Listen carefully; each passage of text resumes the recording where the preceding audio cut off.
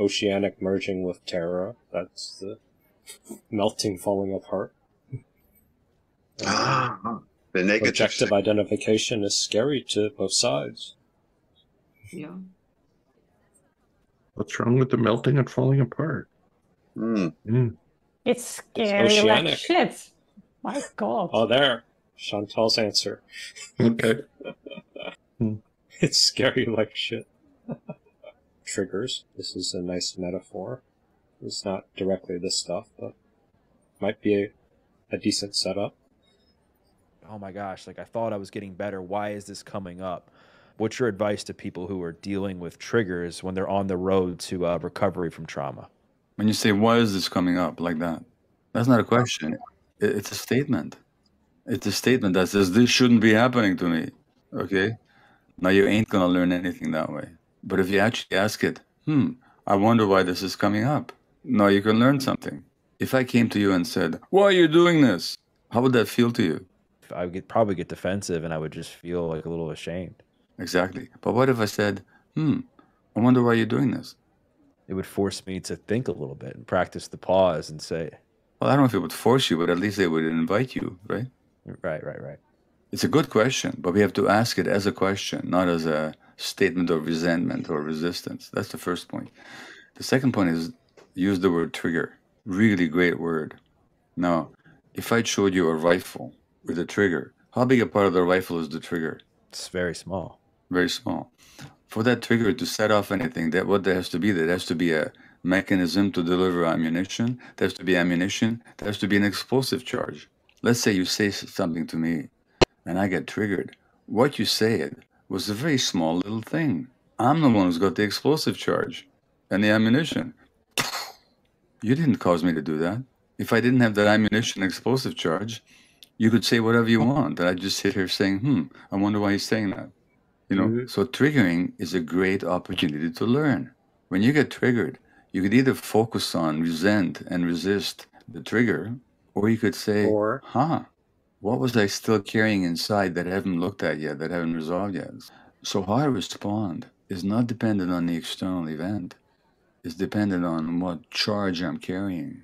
So triggers are wonderful times to learn about yourself. Triggers are wonderful times, but emotional charge is explosive. So even though you describe triggers as lighter, you're still dealing with charge or spinning.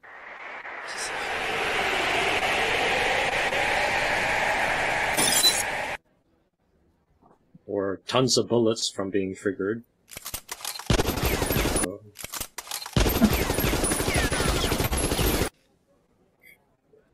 This is a little bit of a wordsmith. How much can we stay with our triggers when we're triggered? Maybe it's up to somebody else to have a co-historian to help you remind you that there's more to the trigger. But in the midst of being triggered and being flooded and dealing with your charge, you're going to focus on the trigger and try to stop it. Yeah. Maybe it's not up to you to investigate the trigger. It's up to you to have somebody else, or journaling, or some mechanism that allows you to be curious about the explosive charge. So if you ask the question, no, why did I react that way? But, I wonder why I reacted that way. Now, there's a whole lot of learning to be done. So that's what I call compassionate curiosity, where we're actually curious about ourselves, but not in a self-judgmental way, but in a compassionate way. Oh, this brought up the pain of rejection. Obviously, I'm still carrying that wound. Well, let's look at that. Now, here's a potential angle. So the question, the phrasing. Oh my gosh, like I thought I was getting better. Why is this coming up? What's your advice to people who... I thought I was getting better. Why is this coming up? I thought I was getting better. Why is this coming up? Could that be oceanic merging?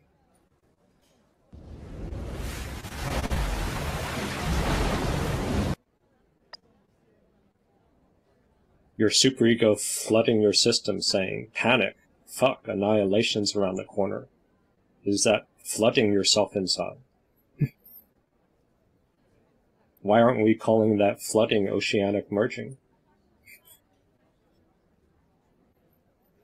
I would never come up with that idea. It doesn't feel as If we had such. like new people here that were sort of flooded by their flashbacks, they would bully people here to gaslight them with validation. They want to be flooded with other people's superego validation. They want oceanic merging from some sort of love bombing.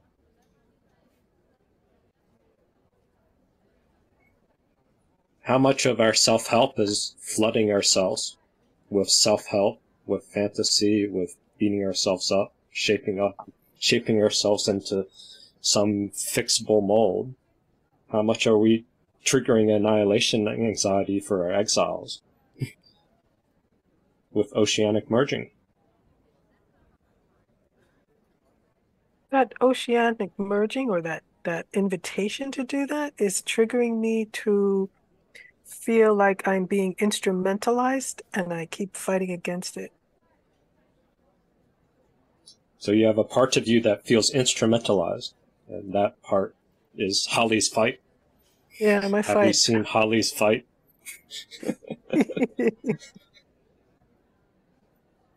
Yeah. Yeah, Holly has some big fight. I am Or judged something by to you. that I effect. am judged by So you. what? I'm the one who's So wrong, what? right? I'm the one who's wrong, You're in right? the judge's seat. I'm the one You're who's in the wrong, judge's right? seat. You're in the judge's. So Holly gives us a gift that she has an inner child that will fight against being flooded.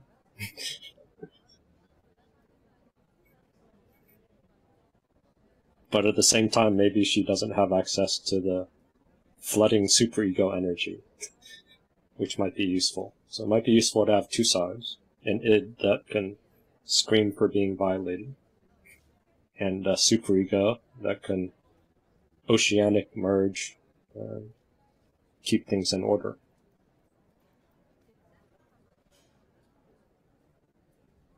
Well, isn't it my ego that would balance that?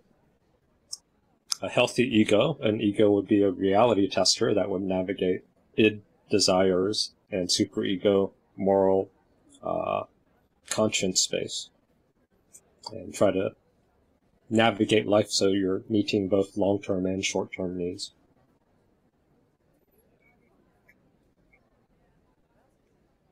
Correct? Yes, yes.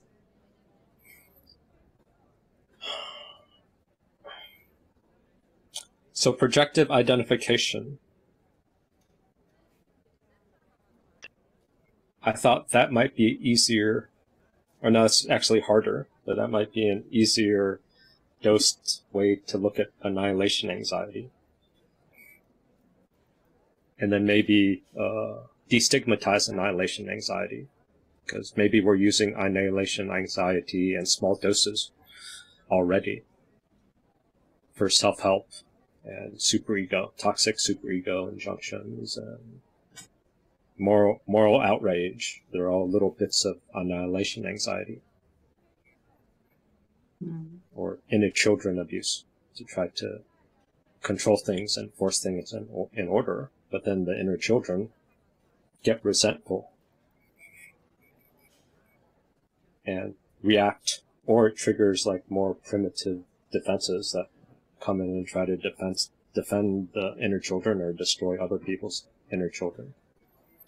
And it's a nice mess of oceanic merging.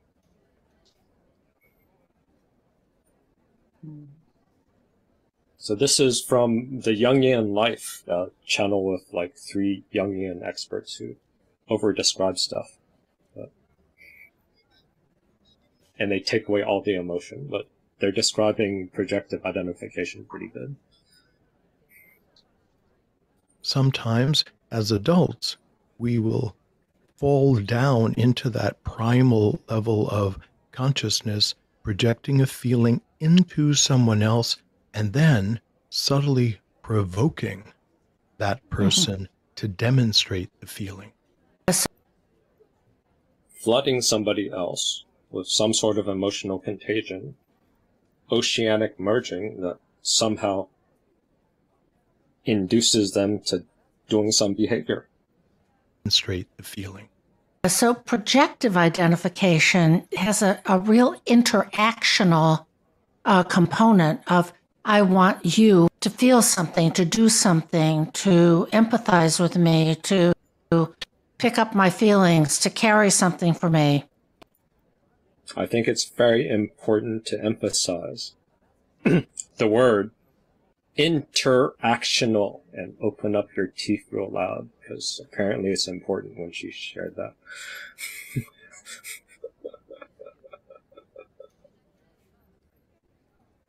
So maybe the secret is, can we talk about projective identification and annihilation anxiety and keep it light? That will be the tricky thing.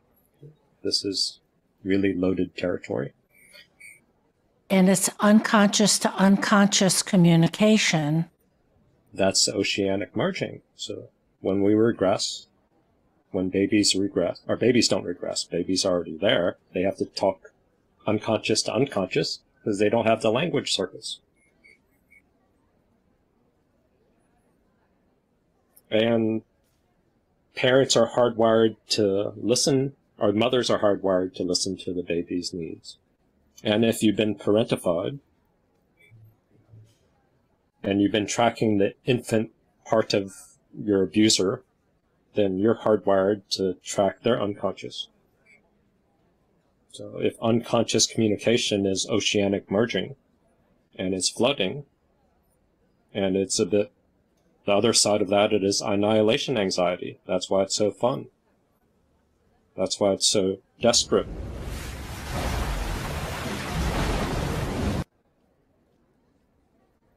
That's why we're so excited about it when we survive it, maybe. Maybe that's part of the high of trauma bonding. The yumminess of that addictive quality. So maybe projective identification is addictive on both sides. Oceanic union. If we felt abandoned by our parents, we might project onto our partner that he's going to abandon us. The next part of it, the identification, is that the person who is receiving the projection feels an unconscious pull to behave in the way that matches the projection. Unconscious pull.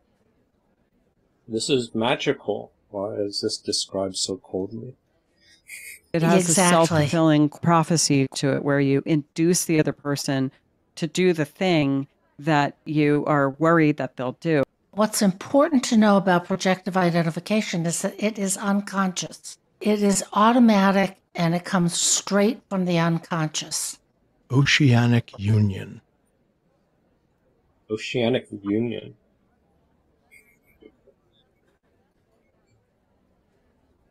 Maybe the annihilation anxiety is the superego doesn't like the idea that there's something like oceanic merging.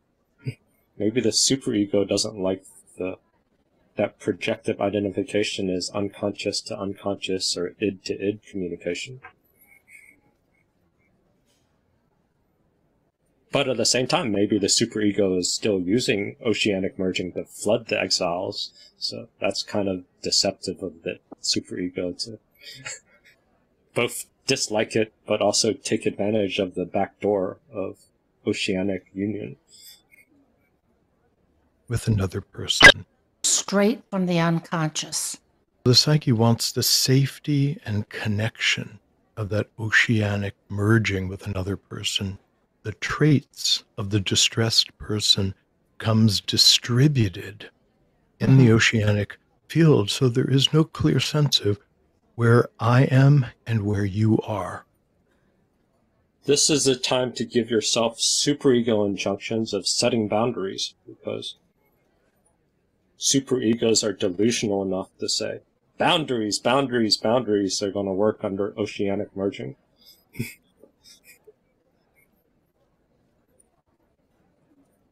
Look at the video while it's fading away. Clear sense of where I am and where you are. Where are the boundaries when you're on a psychedelic trip? Oceanic union. And Lost. They're lost. So there's no distance for boundaries. Boundaries, the distance that I can love me and you simultaneously. Distance simultaneously. Distance. There's no distance, and there's no distance to move. Active sparring, they're always measuring out distance. You have to move. Distance to move. Can't distance move. to move. Active merged. sparring, they're always. You don't even know this. Boundaries are the realization where I stop and you begin. I stop and you begin. I stop and you begin. But you're in oceanic merging. It's hypnotic. It's inducing. it's the safety and connection of that oceanic merging with another person. It feels like home. Yes, it does. It feels so yummy. But it's also destructive yummy. So yes, it's not all good. It's hypnotic.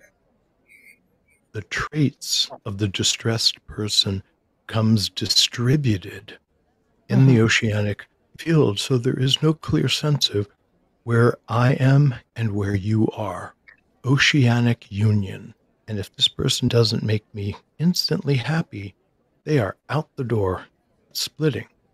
Either my frustrations and needs are going to be met, or the person is bad, and I'm not going to be okay until I get somebody who is always going to be the good breast for me.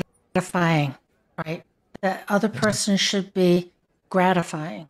At all times. There's no tolerance for frustration. Gratifying. At all times. What do some support groups feel like? A list of magical demands that the world should give people that's gratifying all the time, and anybody who doesn't gratify and frustrates, write them off, cut them off, set boundaries, and be an asshole. And somehow, magically, you'll get gratified by just setting boundaries and playing victim or something. Maybe they fall into oceanic merging. They don't want to leave oceanic merging. They don't want to differentiate, individuate. It's not safe. The fantasy in the womb, the shared fantasy, is warm and yummy and boundaryless. Psychedelic trip. Oceanic union. Projective identification is really just communication. You don't have the ability to really say, well, gosh, I am feeling really terrified. I need to really take that on board and maybe. This is the price. Your voice to express your fear, your voice to express I'm terrified, gets lost in the oceanic merging. You've lost your language of agency. That really complicated book, but that's what they're talking about. You lose your language of agency from the oceanic merging, from the torturer, or from the shared fantasy story. Your voice of being annihilated from the oceanic merging, from your soul being lost somewhere, that is lost. You've forgotten how to express your fear. Then you go into a support group, you start expressing your fear from annihilation terror. They suffocate your fear and tell you things are good. They tell you set boundaries. They tell you to leave. They're also not witnessing your fear. They're not witnessing your grief. They're not holding space for the agony of your soul.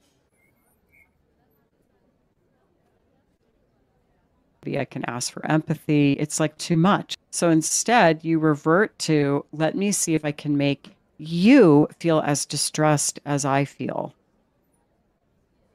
And that's the dance of projective identification. It's so amazing and yummy to just flood each other to try to get the other person to feel your hurt.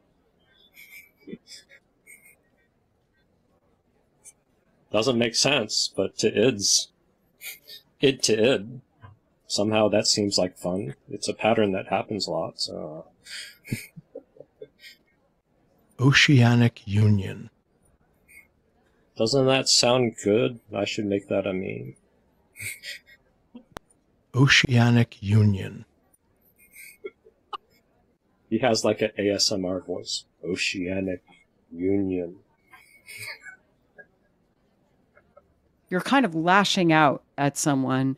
Unconsciously, let me induce you into having this big reaction. So it's like an invitation to dance. Oceanic Union.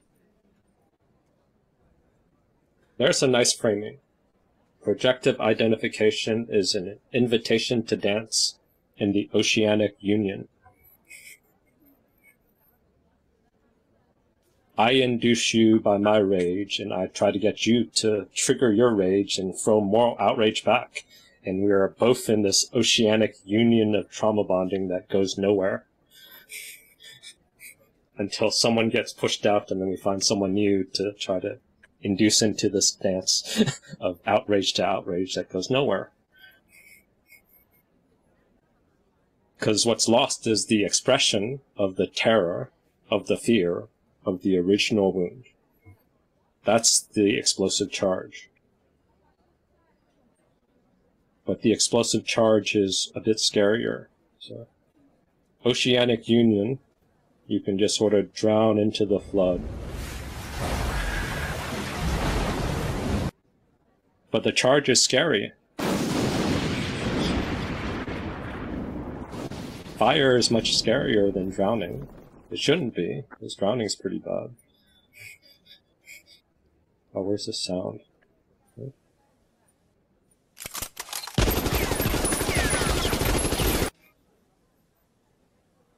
Actually, that's more exciting, because you can dance around the bullets. But the charge of your core wound, that's scary. So since that's fire, somehow you think water is safer.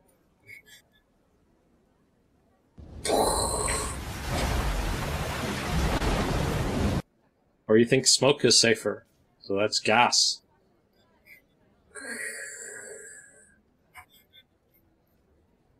To get away from the charge, to get away from the fire.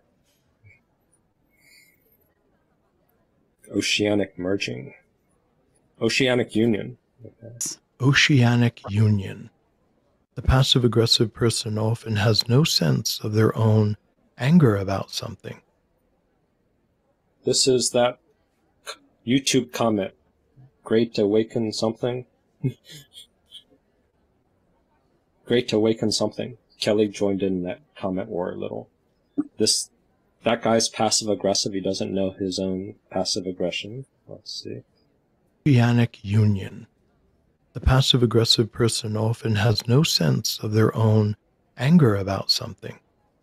And so they'll behave in ways that induce anger in other people and then distance themselves because the other person is so unpleasant. And But they induce the anger through their passive aggressiveness. Because they feel, or they're acting like they want other people to fall into their dominant frame when the other person doesn't fall in the dominant frame and pushes them away and says, I need some space, I want to have my voice.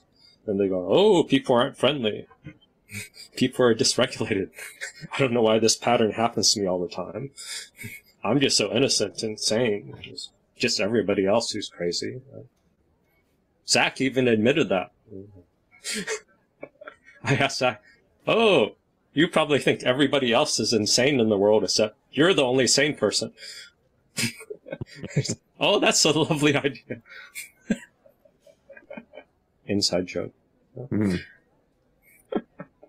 Passive aggression.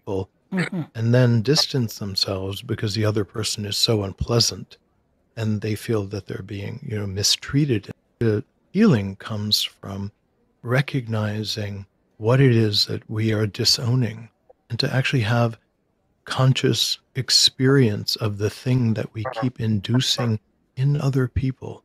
Rage.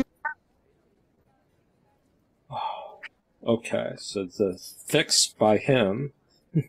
Recognizing what it is that we are disowning and to actually have conscious experience of the thing that we keep inducing in other people. To own what's lost in the Oceanic Union. And what are some of the things that, the biggest thing that we disown? Rage and powerlessness are often heads and tails of the same coin. Rage and powerlessness. And then underneath rage and hatred and moralizing is hatred, and hatred is... Your hatred is extremely important. It tells you what is missing inside you. Your hatred is extremely important. It tells you what is missing inside you. Your hatred is extremely important. It tells you what is missing inside you. And then hatred is this. Hatred is a sign of the complete loss of your boundaries in the presence of someone who is living out your shadow. Your boundaries are gone. Hatred is a sign of the complete loss of your boundaries in the presence of someone who is living out your shadow. Your boundaries. So if hatred is a sign that your boundaries are gone, hatred might be a sign of oceanic union, oceanic merging, trauma bonding, intimacy, passion, floatiness, flooding.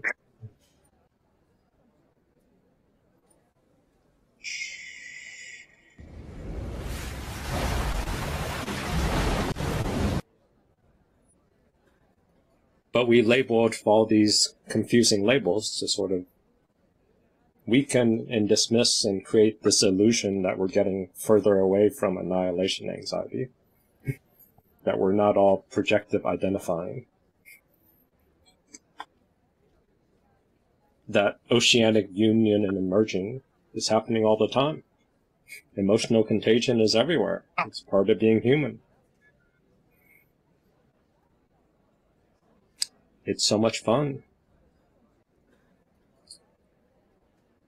For those of you that are receiving these, maybe you'll be able to see how you're being provoked and be able to understand it differently and be somewhat more resilient and bring it to the forefront.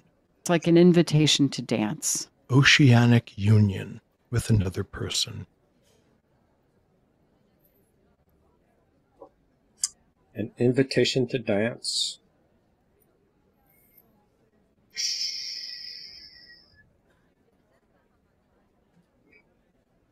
So maybe today I'll just cover oceanic merging and annihilation anxiety. Let's take a little break and go back to Zoe, since she's not here. Oh my god, pretty good, yeah. Oh my god, pretty good, yeah. Oh my god, pretty good, yeah. Oceanic union, distort time and space context.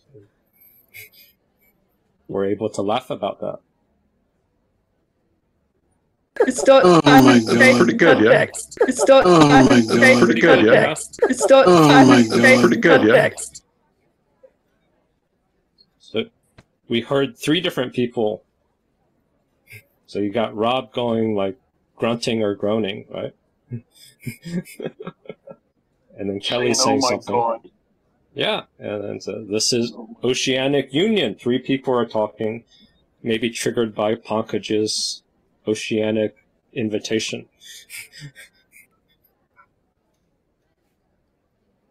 Oh my god, pretty good, yeah. Oh my god, pretty good, yeah. Oh my god, pretty good, yeah. Where are the boundaries? Oceanic union. It's very easy to achieve. We don't have to make it in some giant big thing. That's just a shell game to make the superego feel like you're in control. Oceanic union is very easy to achieve. You just need to distort time-space context. Oh my god, pretty good, yeah. Oh my god, pretty good, yeah. Oh my god, pretty good, yeah. And some people are really good at this. Except then they get lost in their own distortion. That's the downside of the schizoid defense. So, listen to Schizoid Angst talk about his shame. Or no, let's do this one first. If I'm talking to somebody and I'm thinking, this is an interesting online sort of camaraderie that's being established, I will be transparent about that, especially if I know the person doesn't deal with the same kind of issues or whatever. I'll be really transparent about it early on, because I don't want... I'm giving them the opportunity to understand something about me. He'll be really, really transparent early on.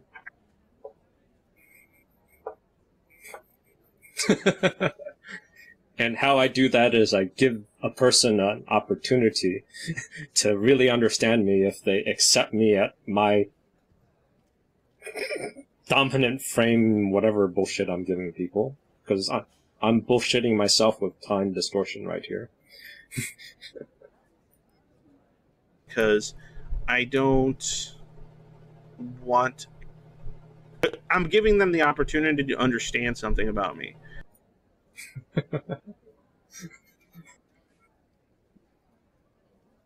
I'm giving you an opportunity, so I'm giving you a service by just showing myself. You should just bow down to me because I have an amazing dominant schizoid frame, playing God and just flooding everybody with oceanic merging and schizoid rejection all the time. I don't know why I don't have more friends. Because I actually don't want friends because I have the porcupine dilemma. Friends are scary. So I'm going to spend all my time to scare people off. Before they make any misapprehensions or misjudge situations. Because if somebody misjudges and misapprehends, that is a mortal sin to my life. I am no longer an oceanic merging if somebody sees some difference of me that I don't see. Then if they do, that's kind of on them, right? That's not on me, because I was very transparent about this. I was very transparent by giving you a black and white framing of me that you must accept in totality. I will call that transparency, not authoritarianism, rigidity, whatever. So, so that's kind of how I like to approach it. So if like, and I won't say it directly about them. I'll kind of be more like indirect to make things more confusing and oceanic merging, distort time and space context, vague, or like with the intent of kind of communicating what I don't want this, you know, thing that we're doing right now for whatever reason to become. I will communicate something along those lines of like, oh, you know, I'm the kind of person that likes to stay on topics and likes to talk about these things because I find some enjoyment in it, but I'm not really looking to like make any new big friends and hang out and stuff. Like I'll say something like that because I will define things I don't like. I will give negative things here, and then you're supposed to figure out the positive aim. Because I'm just good at saying that, not this, not that, not that, not that, not good enough. And that's counterwill. It's like out there, right? And if they decide, oh, well, I don't want to talk to this guy anymore, then I'm like, okay, that's fine. But if they continue conversing with me, continue with that being established, following my mental puzzle, my infinite bait to get you to zigzag all over the place. That's not my fault anymore. So I kind of just I set it up early on because of that reason.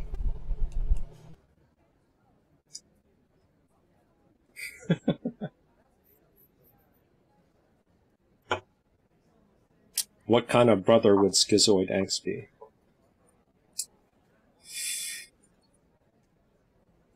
Because I don't want to hurt people, I started thinking about how much unintentional damage my resentment for the world and my hatred for feeling like some outcast or alien in my environment, how much damage that could have done to somebody that was undergoing their own set of trauma and tribulations under a similar environment as myself. Because those are a bunch of words to describe a family member, a sister. Find as many words to depersonalize my family member that maybe I unintentionally harmed due to my resentment and hatred about humanity. Environment as myself. Because their version of it didn't make sense to me, I discarded it. Your story didn't make sense to me, so I'll just throw it away. Your story is shit to me.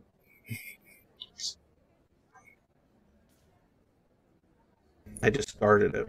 And I was so worried about avoiding my own suffering that I kind of sort of abandoned those kind of ethical duties that I've kind of really felt are now important to me as I'm older.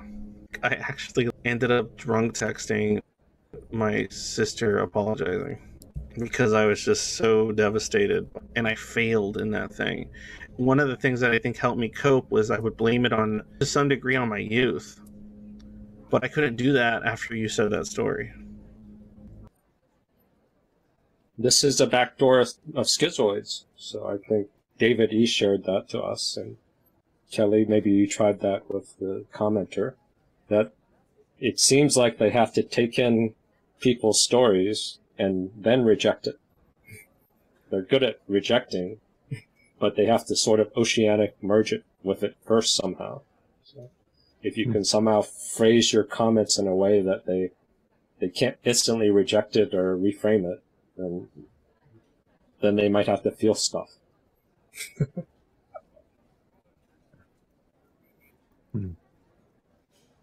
Well, I couldn't exactly run from the demon in my head, so I didn't really have a choice. So Shadowfall can't run from his demon, but maybe schizoids are running from their own demon in their head that they have a constant oceanic union with. And then they're taking on the world's annihilation anxiety to avoid their inner world.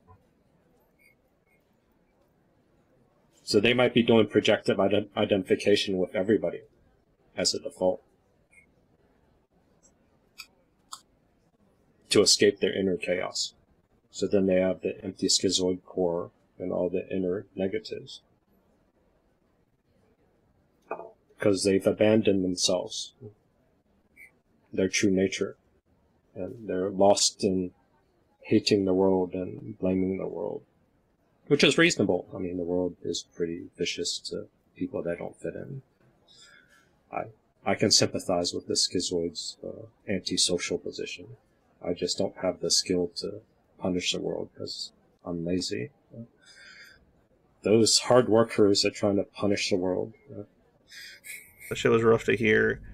It's been a brain worm in my head for like a little bit now. I just hated everyone and everything. I did that too. I blamed them for as long as I could. But I hated, like, I couldn't let go, and I still can't let go in many regards for my hatred of the manner in which human society has progressed. I might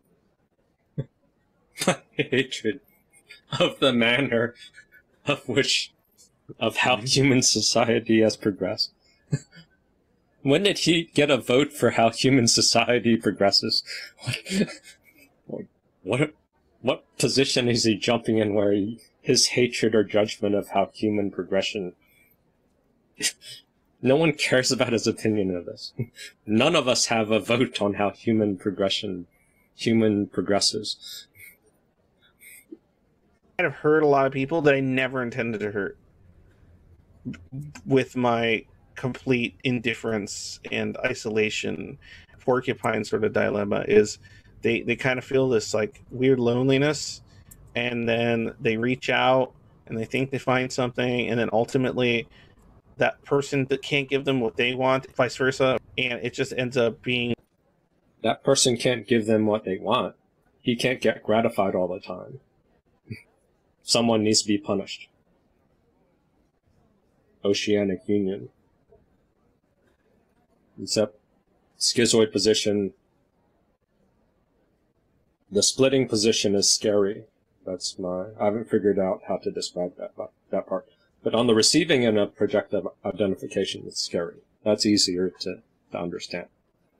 But the person who's splitting, the schizoid who's acting out all this resentment, the unexpressed thing is fear and terror, unresolved grief. There's tons of that underneath his resentment.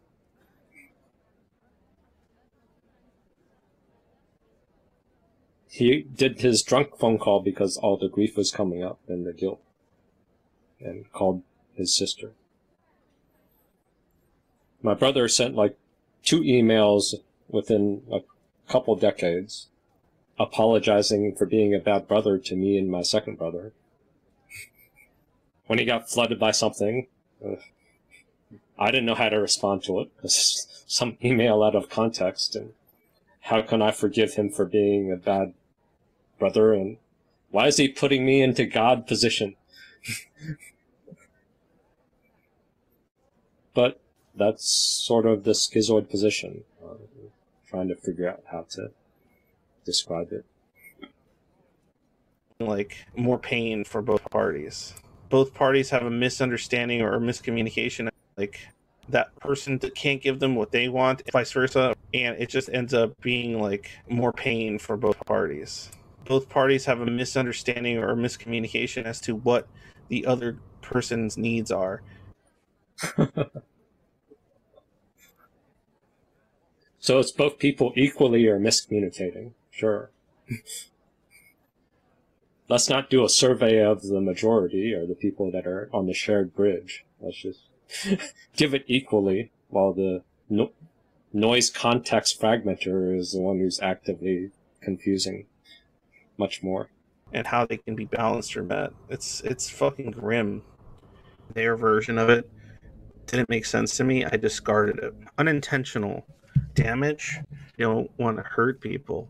Their version of it didn't make sense to me. I discarded it. I discarded it. I discarded it.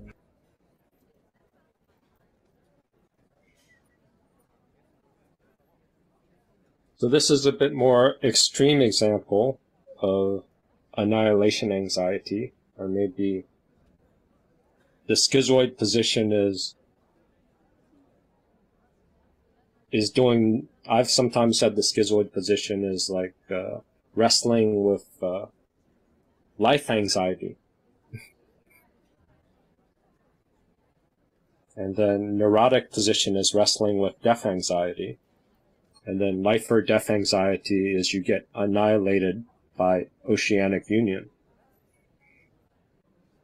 So if I'm a schizoid and my dominant frame gets union with your dominant frame, I disappear. I lose the God position, and that's terrifying. Because I've taken the addictive quality of counterwill, and I'm wrestling with anybody else's willpower, and that gives me an edge in the game. But that means I go nowhere in life, because I'm not directing my positive will. I'm only judging anybody else and playing God. Sabotaging stuff. So they're sort of working with annihilation anxiety, just like neurotics and everybody else.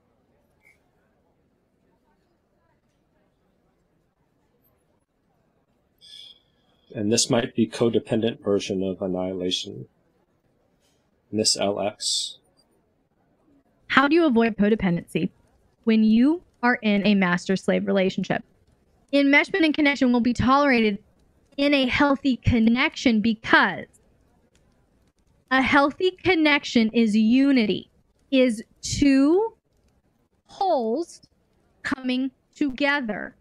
Enmeshment erases identity by seeking unity through annihilation of self. Annihilation of self. Oceanic union. Annihilation of self. Flooding.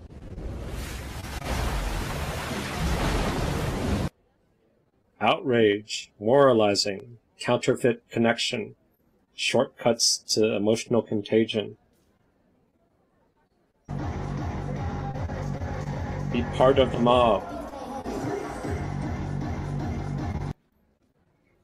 Annihilation of self. A slightly different pointer, but basically the same territory. Annihilation of self. Annihilation of self. In both cases, we end up with oneness. But in enmeshment, someone's identity has to die. Identity has to die.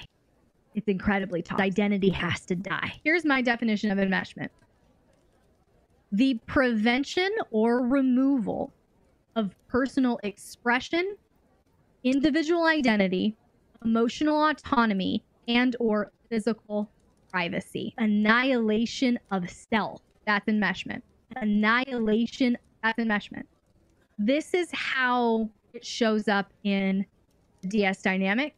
This is how it shows up in romantic relationships. Losing sight of self-care, friendships, and responsibilities when you're experiencing relational conflict. That identity has to die. Feelings of happiness and overall mood depend on the state of the relationship. That identity has to die. There's excessive anxiety during conflict and or compulsions to fix conflict out of fear of abandonment. That identity has to die. Your partner's moods and emotional states determine your mood and emotional states. That identity has to die.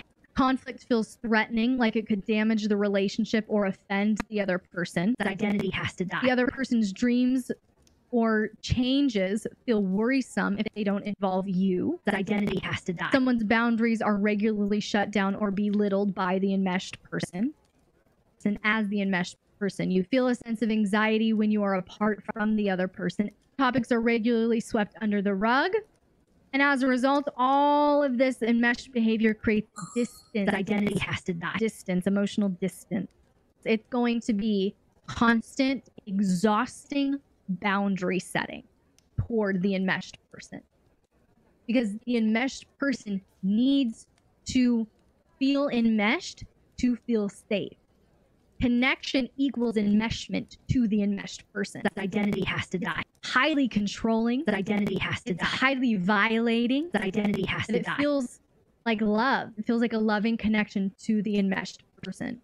Needs to feel enmeshed to feel safe. In a master-slave dynamic, it has to start, in my opinion, with the dominant, with the master. They have to be so full of power, authority, and security that they won't tolerate codependency and enmeshment. Identity has to die. That's enmeshment. Annihilation of self. That's enmeshment.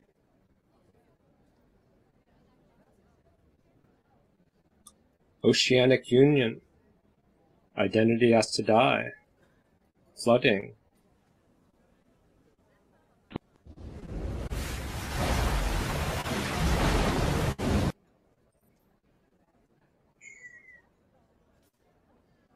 So in the journal post, a recent journal post, I theorized that voicelessness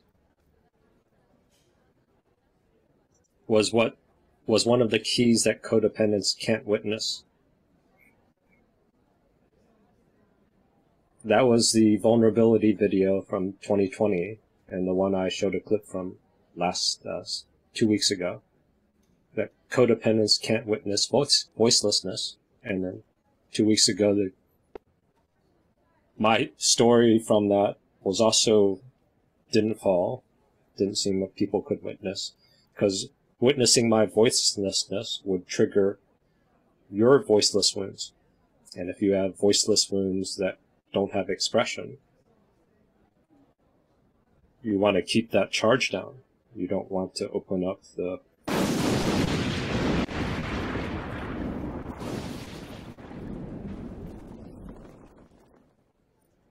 So Miss LX talking about enmeshment, identity has to die. Sort of the same territory. So somebody has a defense, that defense is threatening, or that defense triggers inner content charge. Somebody has to die. Moral outrage. Instead of a gift to welcome the potential trigger, the charge, pay attention inside. Let me outrage and fight out the old stuff. That is acting out paranoia, which I was playing with how to link to projective identification.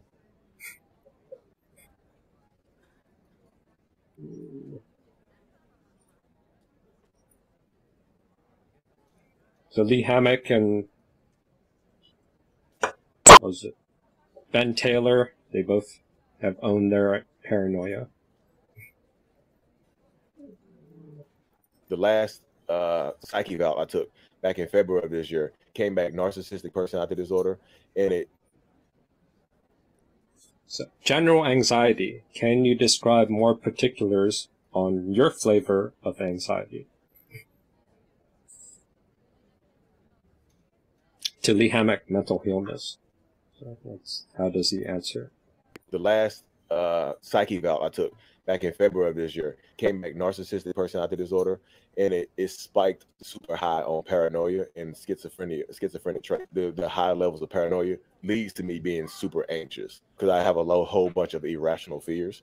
So it leads to me being super anxious about a lot of stuff that doesn't make sense to a lot of other people. What makes you anxious? The PDQ4 and the MMPI2 came back as NPD plus general anxiety. From what my therapist said, my grandfather was undiagnosed schizophrenic. He was 27 years old.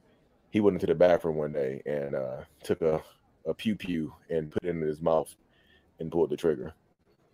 When he was 27 years old, 5:30 on a Monday morning. I think my dad found him. He was like 6 or 7 years old. Right before school, you get up in the morning, you hear a pow, and instead of eating like Fruit Loops or Cinnamon Toast Crunch, you go in the bathroom and you find your dad Fruit with a hole in his head because he unalived himself. And that traumatized my father, which made him kind of neglectful parent. Because there was no mental health help for 7, 8-year-old little black boy in the 70s. So they send you to school in a couple of days. After you found your father unalive, you go back to school. You don't got to go to a therapist. Go back to school. I had a lot of hatred for my father growing up because he was neglectful. It wasn't really there. So his father had a trauma of seeing his father off himself in the head. Then he became a neglectful father for Lee. And how did Lee respond to the trauma? With hating the father. Lee didn't want to oceanic merge with the father's trauma. So a codependent that shares their trauma too much here, you all don't want to witness that.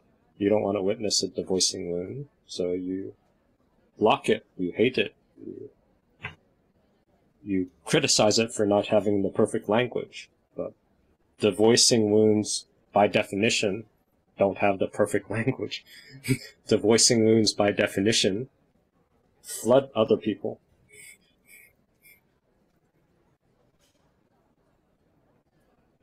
Divorcing wounds kills identity. It annihilates identity. Enmeshment annihilates identity. So we fight to differentiate. So if we could take away the roles, the role lock, we could sort out all these old stories. But we need to consider, how do we get to the charge? Or how do we have controlled explosions? How do we have a crucible to burn off the extra charge, to burn off the impurities? It needs something with intelligence. But understanding what happened to him actually helped me out a lot and kind of helped me release that anger, help me release that and let it go. So that's part of my story right there. So he understood his dad more, so that allowed him to release some of that hatred. This angle is sort of the same thing as defenses. All ISTDP. defenses are memories. All defenses are memories. I'm just letting you register that, right? All defenses are memories. If a patient detaches from you, patient often... So defenses, splitting projection, projective identification. That's what I'm trying to link as oceanic union, as one of the most scariest sides of splitting and projection.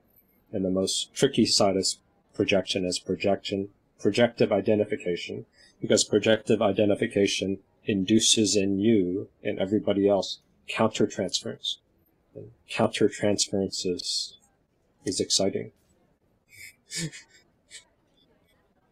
And people don't like countertransference, because you lose control, you get triggered by the person's projective identification, and then they have an excuse to attack you because you got triggered. And then you're in union with their trauma, and you're trying to get them in union with your trauma, and then it's just oceanic union. It's nice. But underneath the projection is fearful of and depressed in the face of projection. So if you're on the receiving end of projective identification, it's supposed to trigger fear in you. And how many people welcome fear? How many people are actively like scaring themselves to death all the time? People don't like feeling fear. So people don't like projective identification. People don't know how to witness for that. No one's giving voice to the fear that gets triggered by projective identification and annihilation anxiety. So CPD, cognitive perceptual disruption, and the relationship. I'm afraid of you or angry with you for what I imagine you will do. You feel scary. Or I will make you act scary, so then I will believe evidence that I'm afraid that you're going to attack me, because I've projective identified on you. I've induced you to act scary, so I can be scared of you. And then when I'm scared of you, I can hate you and separate from you, and nobody speaks for the fear, because you are now holding the fear that I've induced in you in oceanic union. And the fear just gets musical chairs, I guess. So what we need is we need somebody as a co-historian to look and be curious, like, what's the adaptation? Sometimes it's showing you how someone detached from them. If a patient attacks herself, she's oftentimes showing you how she was attacked. Or she's showing you how she learned to attack herself in order to maintain a connection. If a patient projection splits, oftentimes the patient is showing you how she grew up in a home where there was splitting and projection. So keep in mind, the defense is always a memory of adaptation. Every defense is a way of relating to you, and every defense in a way is an enactment of a kind of relationship with you. The defense is always a memory of adaptation. So that's why, for instance, in isolation of affect, if the patient takes a detached stance, we'll say, notice how you put up this wall of detachment. And then we would have the same distant relationship here that you have with your wife and that you had with your father. So can we see what feelings are coming up here toward me? You're beginning to address the way the patient is enacting a past relationship with you. The patient learned, I should attack myself, and then my mother will calm down. So instead, when patient goes self-attack, we'll say, oh, could that thought be hurting you? Could that thought be unfair to you? Could we see what feelings are coming up here toward me if we look underneath those thoughts? Inviting feelings is actually inviting a new relationship. It's blocking an old enactment. And that enactment, through using defenses, is going to cause patient symptoms. To ignore. So this is a tricky part.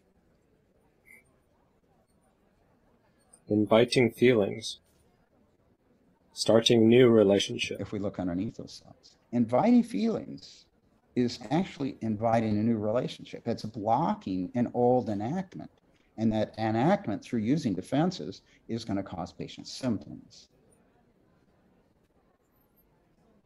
So when someone's in projective identification, someone's in oceanic union and flooding, if you were to invite feelings, that they don't trust that. You don't trust that because you're feeling fear, or they're feeling fear, or both people. Fear is on the table. Annihilation anxiety is on the table. It's in the room. Who's going to invite feelings for a new relationship? Who's going to invite a new relationship pattern? No one. So we enact some sort of defense, some sort of boundary protection that repeats the pattern. Repetition compulsion, trauma bonding, oceanic union, outrage, replaying childhood stuff. That was an in-person meeting today. That towards the end, two people showed really strong patterns that most likely from their childhood, but since the group wasn't about mental health or narcissistic abuse, it was more about social anxiety and shyness. I only lightly pointed it out. One guy had this dream that a monologuer would finally hear his story. He wanted tools so he could talk to a monologuer who's terrible at listening. And he even admitted that the monologuers are terrible at listening. He wanted that someone terrible at listening to listen to his story. And then earlier in the meeting, he shared that his problem was his parents never listened to him. And somehow he's obsessed about finding a new person that is terrible at listening to him, monologuers, and figuring out that, oh, the Holy Grail is I'll finally find someone to listen to me. Oceanic union, projective identification, core childhood wounds. Super common. So he's not inviting a new relationship, he's trying to repeat an old relationship with a new person. But he's not giving the new person the new script. If you ignore your anxiety, then that would prevent us from being able to regulate. Well, yeah, but I don't want to look at it. Right. Well, if you don't look at your anxiety, and I don't look at your anxiety, then what kind of relationship would we have if we both ignore you? She's inviting you to do that. She's inviting an enactment. That's where we have to keep our attention. So given that you're inviting me to hurt you, can we see what feelings are coming up here toward me? These defenses are always enacting past relationship. And so we're having to think about how do we bring that to patient's attention, and how do we make sure that our interventions are offering a new relationship rather than repeating the old relationship. All defenses are memories. The defense is always a memory of adaptation. Every defense is a way of relating to you, and every defense in a way is an enactment of a kind of relationship with you, offering a new relationship rather than repeating the old relationship. This is also tricky to do. And all of this is sort of tricky to do. That's why you need the magic fourth. A responsive bystander. A co-historian. What you need in a friend is a co-historian, co-historian, co-historian. What you need in a friend is a co-historian, co-historian, co-historian. And I haven't figured out the exact formula for that, but a co-historian, a recent discovery is a co-historian is a person that can remember the good parts of you and the good parts of the relationship when you're triggered, when you're splitting, when you're in projective identification. Or a group, means a person, a therapist, or a group that can point to shared humanity, that can point to the old relationship when you weren't triggered, to the pattern of history that whoever you're projecting as all bad, as bad God, has some evidence of not being purely the demon spawn of Satan.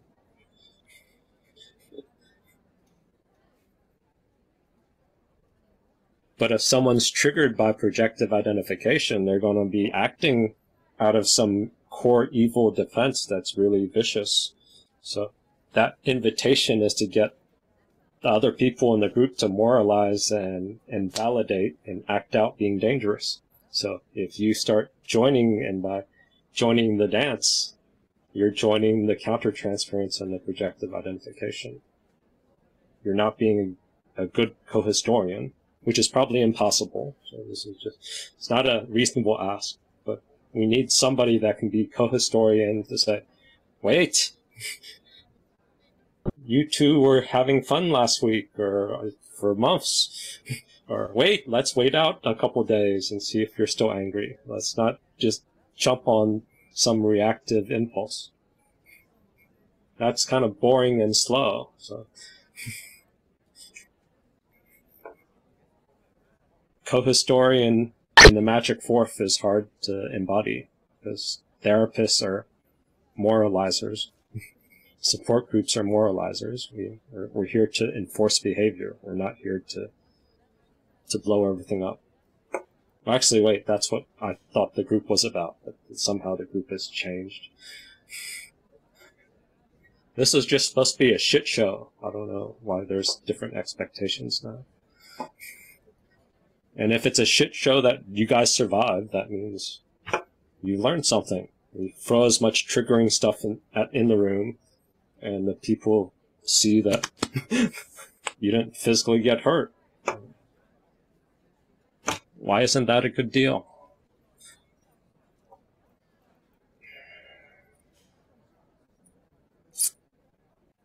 Where are we at?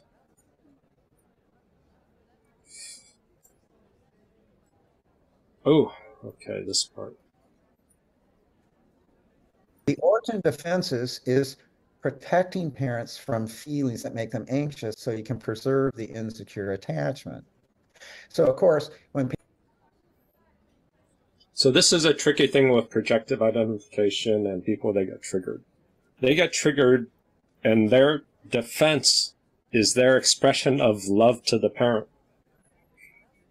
So if you judge their defense, you're judging their love for the parent. You're judging a last-ditch desperation, love, fantasy bond, however you want to describe it. A defensive adaptation of desperate love for the parent. That's, if you judge the defense, you're not witnessing it, you're judging it. You're judging that person's perverted love. As far as unconscious to unconscious body language. That's how the dance comes across. They've been divorced by their parent, so they have to act out some desperate defense, some moral defense, to show their love for their parent. They might act it out against the whole universe. They'll have a utopia dream that if I change the universe, finally my parent will love me. My parent will see me. So they'll be willing to murder tons of people in the world because they want their parents' love. They want the gratification.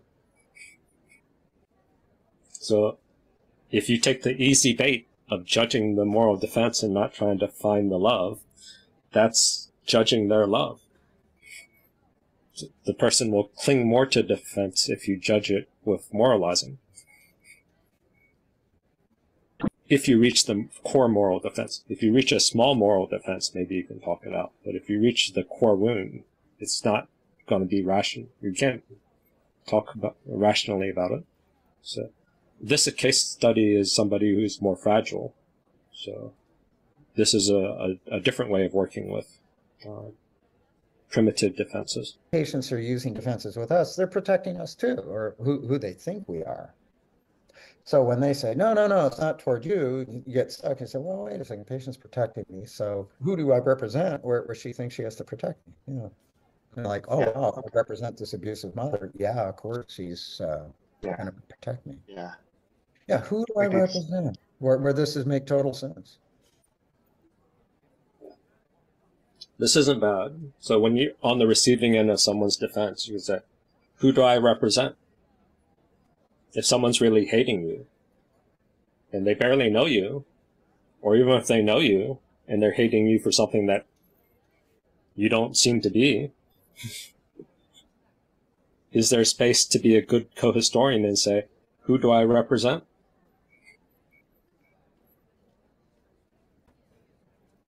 But that's hard to do. If you're triggered by being unseen, then you want to attack that person with your defense from your childhood and say, I want to be seen.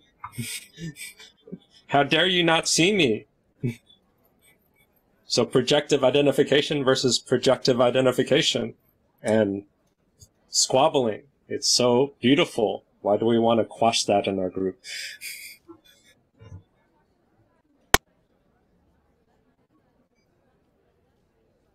Somebody, maybe like, with videotape, and we have more co-historians, we'll try to say who represents who.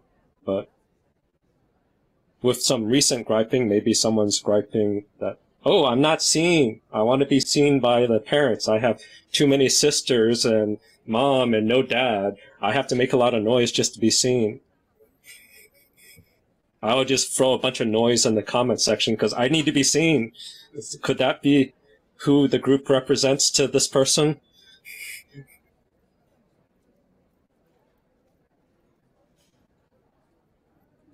Projective identification. Great. We're getting close to core content. Why should we just try to shut down anybody? Let's try to look for the explosive charge.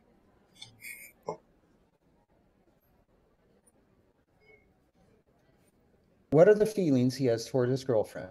Loving and murderous feelings toward his girlfriend. These trigger anxiety. What are the defenses he uses to deal with his anxiety? He intellectualizes about it. When we're lucky. And then when we're not so lucky, what are the defenses he uses to deal with these mixed feelings toward his girlfriend? He has rushing thoughts, self-tormenting, suicidal impulses, suicidal ideation, and then a psychotic break, which is also a defense against mixed emotions. A psychotic break is love. A good amount of the cases that he's covered that have psychotic breaks, like the person had a life change, and then they're trying to appease the parents' goals, the hard rules, and then they have to navigate reality, and they can't do both. So they have a psychotic break. Because they're actually trying to follow the parents' and the family's rules. Or they're maladaptations to try to fit in their family, and then their environment floods them with too much chaos. We see psychotic break and we say, throw some drugs at them. Or, oh, they're psychotic, let's be scary. But their psychotic break, from this angle, it might be a defense that's the most extreme defense of love. I don't want to act out, have my murderous feelings towards my girlfriend, so I'll have a psychotic break. That's a sign of trying to limit damage. But if we judge that as psychosis, then short-sighted. So we see the triangle of conflict is mixed feelings for the girlfriend, anxiety, and then if feelings aren't too high, he can still intellectualize. But when feelings get higher, yeah, he starts to have suicidal ideation, suicidal impulses, and then he has a psychotic break at an even higher level of feeling. Our task here is, can we help him become conscious of these mixed feelings toward his girlfriend? Identify the hidden conflict. Keep the person in frustration, keep yourself in frustration. Try to stay with the frustration to identify the mixed feelings, the hidden conflict. Then there's less chance of psychotic breaks. So he can have feelings rather than have to use such dangerous defenses against having feelings. You love her very much because you're not alone. And at the same time, it must be very confusing. How can I love someone and have the stabbing urge at the same time? And just noticing that complexity. That can be very confusing. And what's that like to notice? Yeah, these complex, contradictory feelings inside yourself at the same time. So the patient is talking about the stabbing urges. How many people here, like Holly or someone else, would want to judge the stabbing urges instead of being a co-historian to share the love that he also feels for the girlfriend? You push the stabbing urges into the unconscious, you push him more towards a psychotic break. You push him more towards a psychotic break, he might act out those stabbing urges.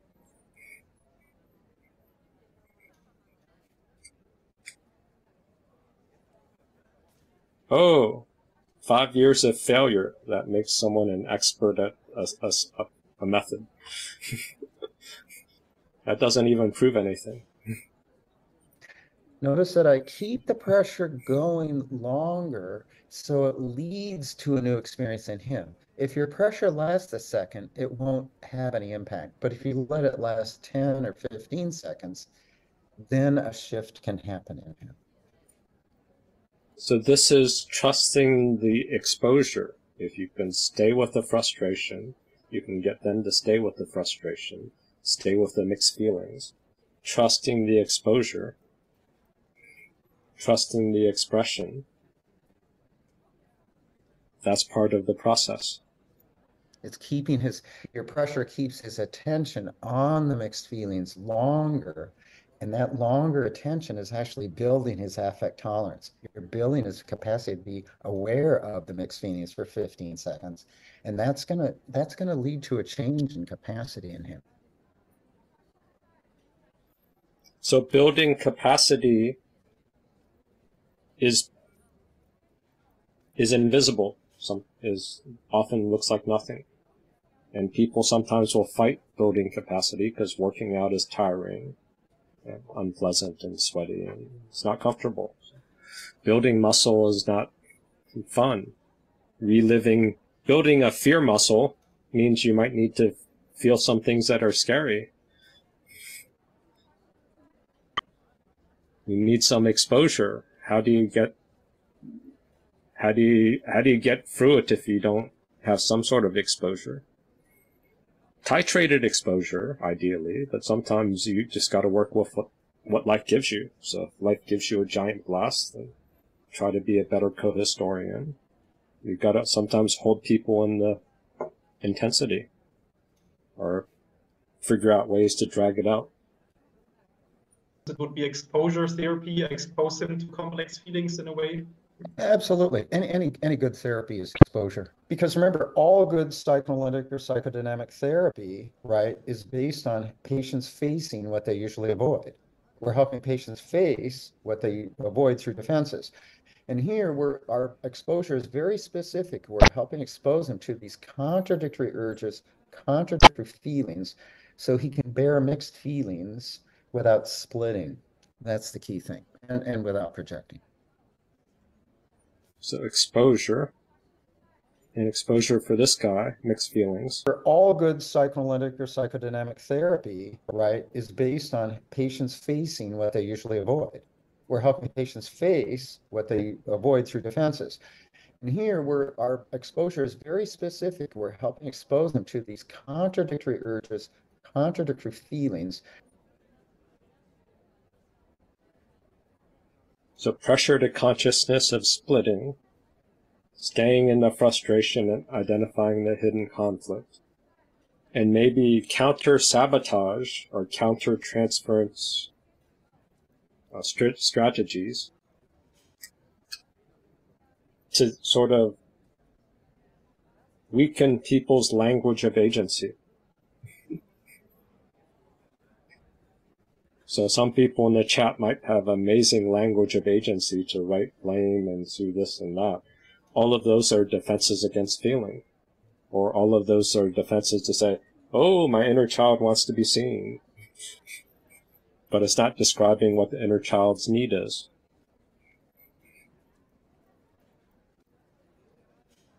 Actually, the pattern might be the inner child wants to be schooled. It needs a parent. So how can we be a loving parent for that? How can the group be a loving, disciplining parent for this needy child that has a lot of language of agency?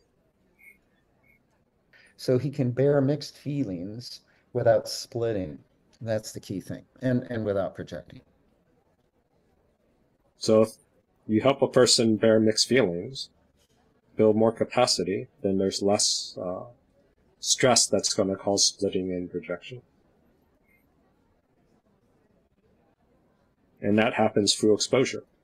And that's one of the potential gifts of this group, to flood people with exposure. And the more people in the group that we have that can trigger other people, the better the group is.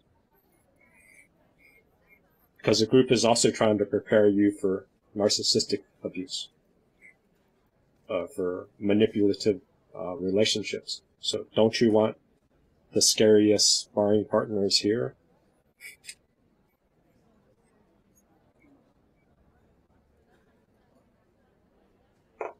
So the target, remember the enemy.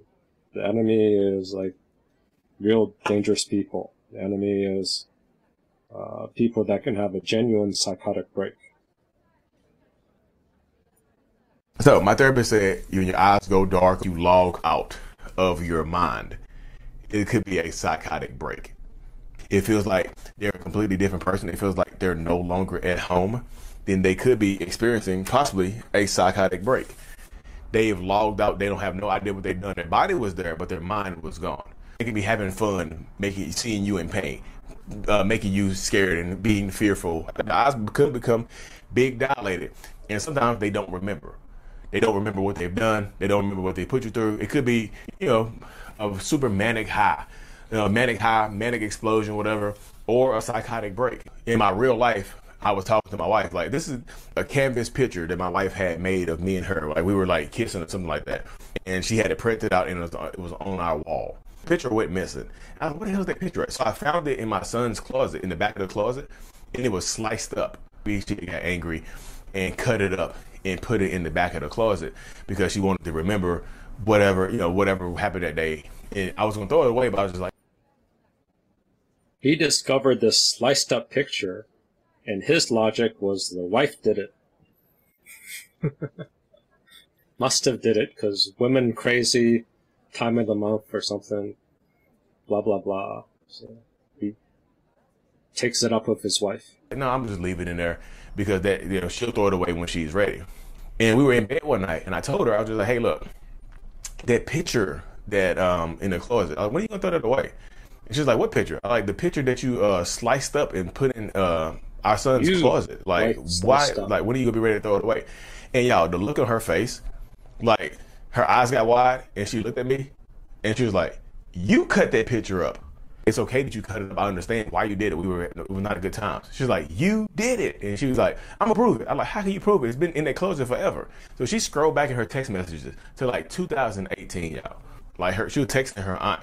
She was like, "I'm really scared right now." She's like, "Demon's going through the house. He's super angry. He's like, his eyes don't look the same. Like he's humming and whistling. Like he just took a picture off the wall and cut it up, and he threw it into the closet. He like took it and threw it to the closet. Like, this is the only part about that situation that I remember is like my wife opened the door and the police came in. That's literally the only thing I remember. To this day, when the police came in and you acted like you hadn't been doing anything, it's like that was scary as hell. She's like, because I told her, I was like, because he doesn't have to play dumb because his mind, psychotic break, he forgets his conscious mind. When he breaks out of the psychotic break, he doesn't remember the break. Doesn't have to play dumb. Because I don't remember doing anything. Like when the police came in the door, it's like I woke up. It's like a part of me took off running and hid within me. And the entire time we've been ha ha ha hee hee together, I've never been more scared. Like that's the only time I've really been scared of you, because like you were not you. It's just like I was trying to get you to calm down. I was talking to you, and you were just like screaming, and you were just whistling and humming. Your eyes would look different. Like I knew you wasn't there, so that's why I started talking to my aunt. And then the police showed up, and then you were just smiling with the police, joking with them and stuff like that, asking why they were there. And I was scared. I was even scared because like it seemed like you were somebody different. I was like, because I had no idea, y'all. When your anger reaches its threshold, like your mind protects itself by shutting down, and the narcissistic part of you takes over. I was like, dang, that is wild. I talk more, I communicate more, I get my emotions out on the table, so that doesn't happen again. Because I don't want that to happen again. Yeah, who wants to hell black out and do some craziness like that? Not me. Like when the police came in the door, it's like I woke up. It's like a part of me took off running and hid within me, hid within me, hid within me. So this is a personal story of a genuine psychotic break. So if you guys are so confident of facing a psychotic break, this is what you're doing. You're inviting by calling out psychosis and trying to pressure someone's defense to force someone into healing. Just be ready for the potential psychotic break if you want to go that direction. Hopefully we can record it, make it fun. But let's soften it back to just the crisis of hatred. And Nick is joining. Welcome, Nick. You missed all the scary stuff. Now it will be boring. Maybe not. Crisis of Hatred, Ivan Agazarian still has some nuggets even though the rest of the SCT people seem like idiots. Is that slander?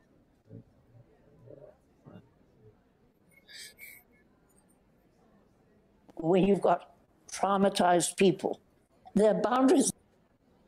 This would be the definition of the support group, CPTSD traumatized. When you've got traumatized people, their boundaries are closed and they're related to the instinctive part of themselves as well as the animal brain. If you ask them a question, questions are leadership behaviors, they are threat. Questions are also interrogations. Questions are also signs of torture. So it might trigger language of agency defenses. More interrogation. More interrogation. More. Come on. Come on. I am listening, I promise. I am listening, I promise. I am listening. Give me the answers. Give me the answers. Give me the answers. Give me the answers. You pressure people with questions. That can amplify annihilation anxiety. It can overexpose people. So learn how to ask questions with precision. Which means that the only communication is the system of projective identification. One Oceanic Union has to be able to experience and not fight off the overwhelming experience of projective identification, of the oceanic, terrifying annihilation anxiety. Look! Yvonne from the past, because she's dead now, she linked projective identification with annihilation anxiety and oceanic and mixed them all together. Part of my thesis, and also linked to projective identification and oceanic union from the Jungian people. It might be all the same territory, and that's also the territory of paranoia. Because when you have no boundaries, because you're in oceanic union, you can't identify safety and danger. You can't identify when the next split is coming. You've lost nuance because you've been enmeshed, and it's annihilation of identity.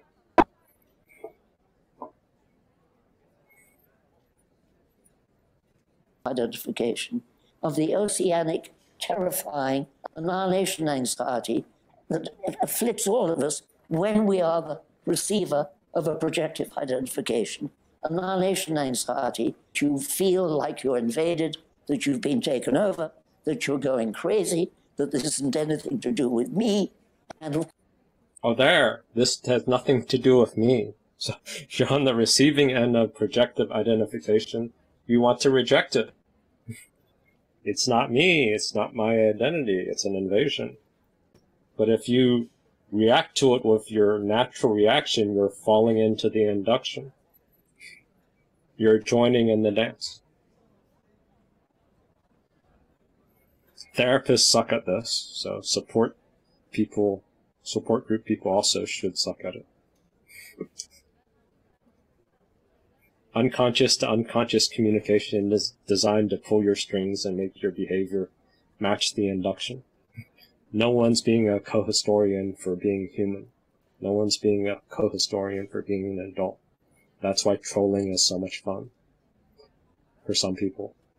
Of course, it's the projective identification, which, as you develop tolerance of it, allows you to interact at a level that is not words, in which the patient or the group and you gradually contain what was uncontainable before.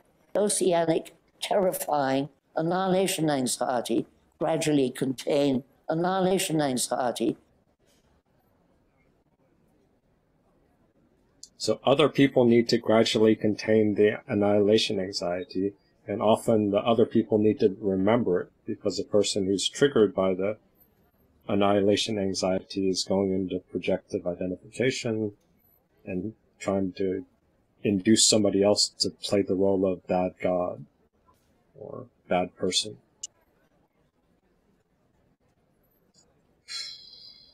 It's not easy. But let's give another angle of annihilation anxiety, time distortion. So maybe this is why everybody needs to do mushrooms and other things that distort our time. Benzodiazepine withdrawal did that was absolutely dreadful was produce a sense of time distortion. So this was really obvious when I first woke up in Russia. Like the first day that you and I could speak again, you were wheeling me around in the aisle of the corridor of the intensive care unit. I was going to be wheeled around until it was time to eat. And I must have asked you how many times in 10 minutes what time it was. Probably every 45 seconds. Yeah, probably something like that. I didn't do it this bad in my mushroom trip, but I recall asking about the time at least 3 times or 4 times around the 2.5 hour mark. Or going in, also I remember, like 30 minutes, 20 minutes. So I was trying to track time, but I couldn't remember the memory because the chemicals were fucking up something. Benzo withdrawal also fucks up your time registers, but really bad.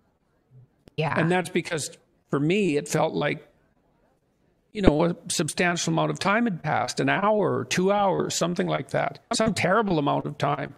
And so not only was I in pain and experiencing extremely high levels of anxiety, the duration of time had extended so that it was really unbearable. It was like the days were just lasting forever.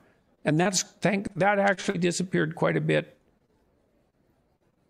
as the akathisia disappeared. And it isn't the case now, thank God, but it was brutal.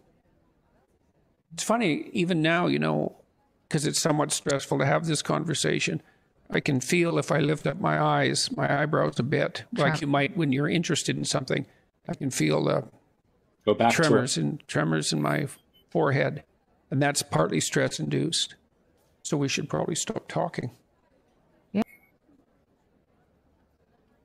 So, time distortion, and if the minutes stretch into days, or the days seem like they last forever, and you have a negative filter around this oceanic union of time distortion, of I'm almost on the cliff of annihilation,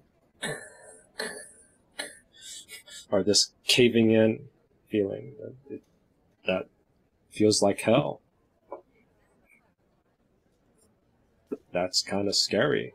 So if narcissists have access to schizoid empty core, they can distort time and space and reality. Time distortion mess with people's sense of urgency, mental looping, and sense of disorientation.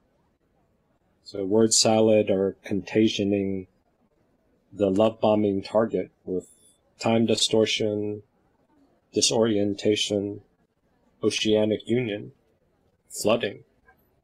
Do they do it? Will mess with your sense of time. and things of that nature. I mean, some of them will actually do it by changing the time zone clocks and things like that. I've seen stories about narcissistic people in the self-aware narcissist group, like setting people's clocks back 1 minute every single day. So every single day for like 2-3 weeks. So their clocks that they live on are 15 minutes behind or something like that. And they are always 15 minutes late, and they're just messing with their heads and stuff like that. So some narcissistic people absolutely just try to drive you crazy by messing with your time. Yes. He was going all out with it. He was doing the clock in the car. He was like getting up early to do it. It was crazy. It was crazy. And people in the group were egging him on. It was like some of the self-aware narcissist groups are like mean girls. Some self-aware narcissists like being bad people, y'all. I'm just telling you, self-awareness does not mean that you're going to be a good person. It does not guarantee some kind of sense of morality is coming out of nowhere. Self-awareness just means you know what's going on now. Ooh.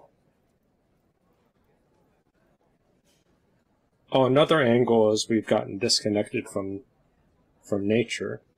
So this is, maybe I'll close with that sort of stuff, that theory. So this is a person who does deep sea diving. So it's shortly after that submarine imploded and killed a bunch of billionaires, carbon fiber. So he works in that arena. Victor Vescovo. I do think that there is a tendency in media and in human psychology to panic. I also try to look very coldly and clinically at data and what are the biases that are potentially inherent in data. So I think I kind of think like a scientist, and it's really hard. This happens every 15 or 20 years. Let's go back to 1940s. The Nazis are coming to power. They're going to destroy the world. The atomic bomb was dropped. Oh my God, we're going to have nuclear Armageddon. Well, it didn't happen. Bad things happened, but not that, and it didn't end the world. Then in the 1970s, there was the so-called population bomb. We're going to run out of food. Well, then you had the Green Revolution, and that didn't happen. One of my favorites is in the year 1000, the Pope banned crossbows because with the invention of the crossbow, they thought, oh my God, a peasant can kill a knight. The world is absolutely going to end now. Every generation, at least a slice of the population, seems almost to want to believe that they live in the most apocalyptic time. Freud said that annihilation anxiety is seductive because it allows our unconscious minds to process that which our conscious minds cannot, which is our own mortality, our own deaths. Yeah. It's a collective death. Right, and maybe that's one reason why I do have the attitude I do that I just described, is because I think I've been through so much. I've learned how to control fear in many respects. I mean, so controlling fear in many respects, and what are some ways that he inoculated himself from some of this annihilation anxiety? And just given what I do, and therefore it's just something that I don't have to pander to. I treat it very clinically and logically. And coldly, because sometimes that's how nature works. So you've experienced the raw force of nature. The whole construct is mastery of nature. It's not experiencing right. It's the raw very power. Human-centered. We are the center of the universe. We are all powerful. We determine our fate. We're going to do this and that. But nature has a way of reminding you that she is completely unforgiving, and you must treat it with respect. Self-delusion. There's a great quote by my expedition leader, Rob McCallum, who said, you don't come away wounded from the deep ocean. You either come back or you don't. So, and it's kind of with the high mountains as well. So you have to treat it with a lot of respect. And human beings just don't seem to have a lot of humility sometimes about that. Annihilation anxiety is seductive because it allows our unconscious minds to process that which our conscious minds cannot.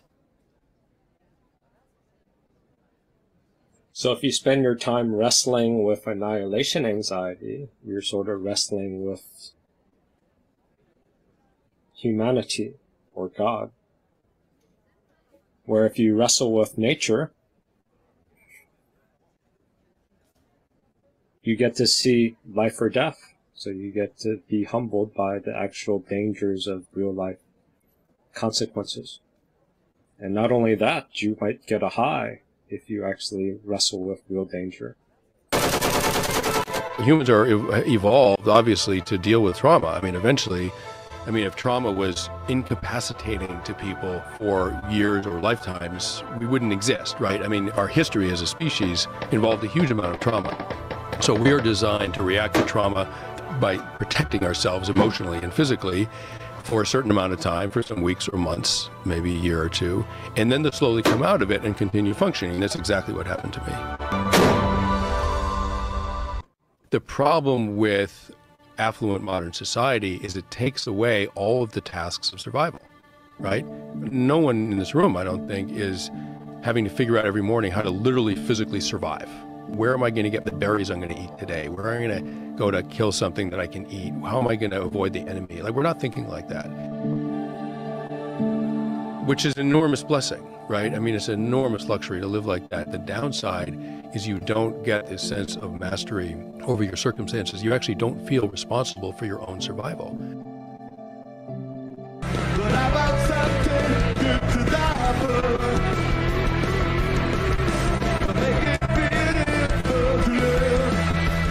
That's a very profound insight, actually, into what makes people feel like they're leading a worthy life.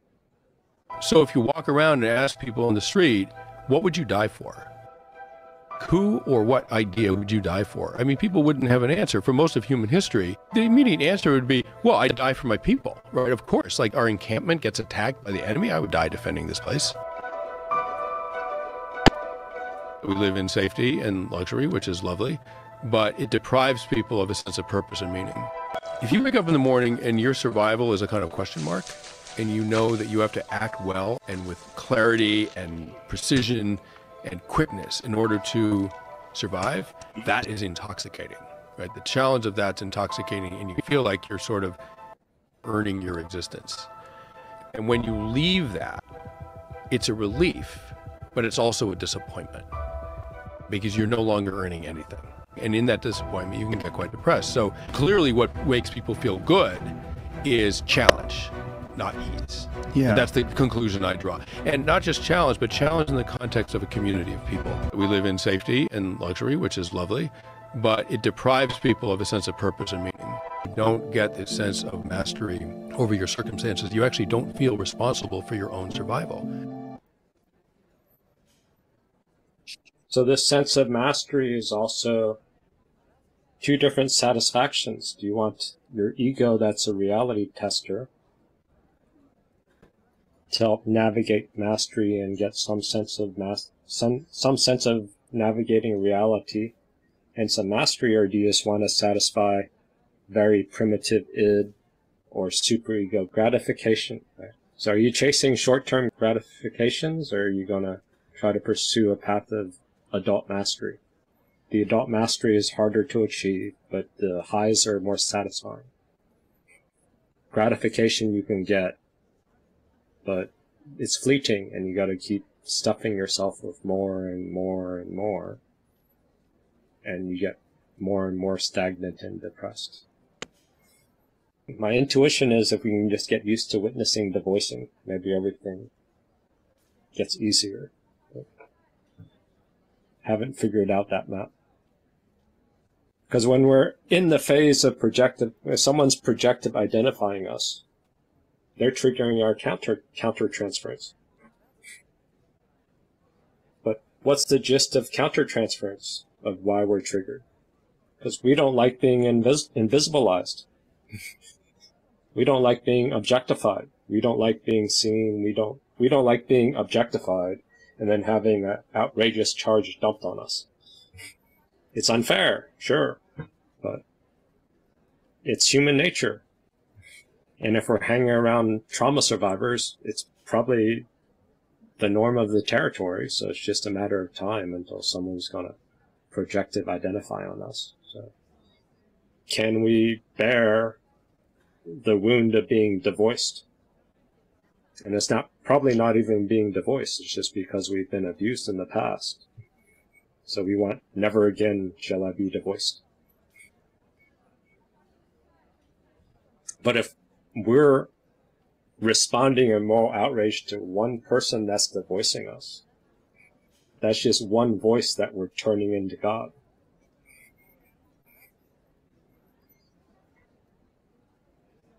We're turning into good parent, bad parent. How can we outgrow this tendency? I have these same tendencies on YouTube comments. I'll try to chase and force that person to be nice to me. So I'm not immune from this either.